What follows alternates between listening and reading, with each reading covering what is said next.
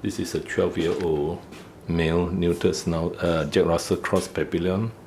Now it last 3 weeks ago, it came in for vomiting and the liver enzymes were very high.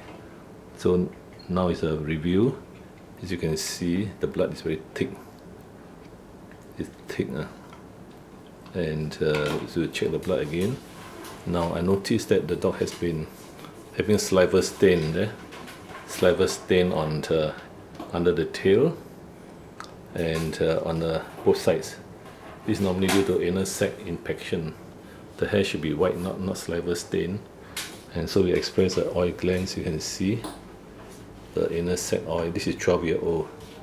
It's really thick and brown. So that's the reason for the licking.